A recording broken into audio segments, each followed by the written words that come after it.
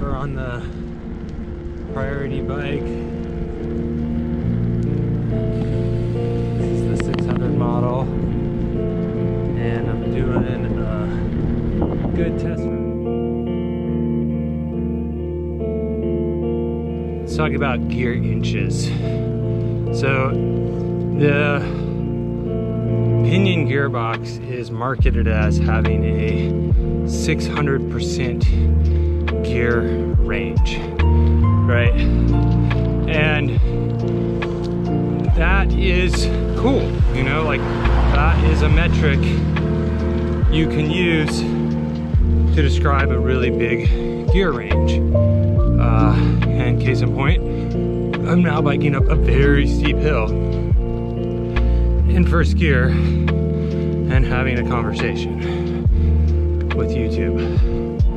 Right, so that's really the only metric you need to know is if you got a gearbox bike set up like this, and I want to say it's got a 32 tooth cog in the front, so that's the chainring, and 24 in the back. That's off the top of my head. And then your Pinion gearbox, you're totally good to go. If you want to go deeper and get in the weeds, you need to look at gear inches.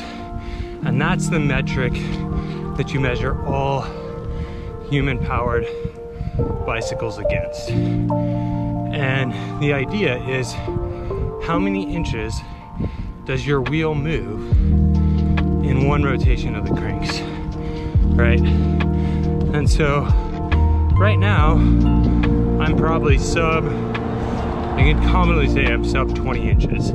So I move the crank a full circle, 360 degrees. The wheels move less than 20 inches forward. And that's why I can have a conversation climbing a really, really steep hill. Now, if I went to 12th gear, I would probably be, you know, over 50 inches. And I did some Googling online and found where they computed the gear inches. All right, let's jump back to where we left off on the gear inches conversation. So gear inches are what you use to measure the gear range on a bike and how you compare one bike's drivetrain to another one's, whether it's a gearbox or a cassette. Those are basically the two you got on human-powered bikes. A gear inch is how many inches the tire moves forward in one rotation of your crank.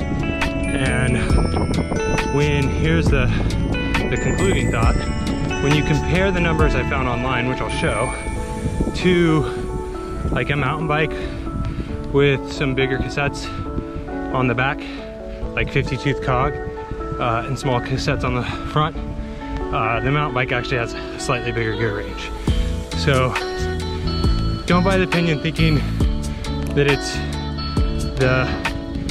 going to be better than what you can do with a chain and a cassette. It's going to be better than anything you get stock, most likely. But if gear range is your biggest reason for buying the priority, check my gear inches chart and, you know, think about whether or not 600 is enough. I can tell you 600 is probably enough for like anybody who would buy this bike. That's the reason I bought the bike. I wanted all the benefits of the drivetrain with a gearbox and a belt, no grease, no oil, low maintenance, oil change of the gearbox itself once a year, and from an engineering standpoint, I know that you can still get better efficiency with a chain and a bigger gear range if that's what you're looking for. So that is my thoughts on using gear inches to measure the Priority 600 gear range and how that compares to what you could build yourself and what's out there.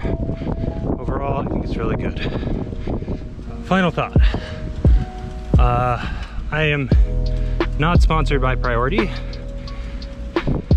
so this is an impartial review from just like a guy who enjoys riding bicycles.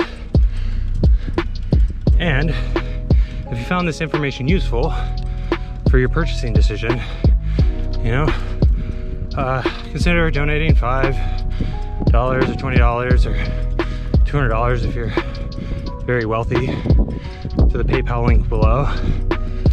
And that will help me cover the cost of these videos, because they take time and energy to make. The YouTube grind is a thing. So thank you for considering donating. Goodbye. The best way to support this channel is to donate $5 to my PayPal tip jar, subscribe to my channel. When I reach 1,000 subscribers, I will donate $1,000 to Santa Cruz Mountains Trail Stewardship. Like and comment on the content. It's been great hanging out with you today. See you around.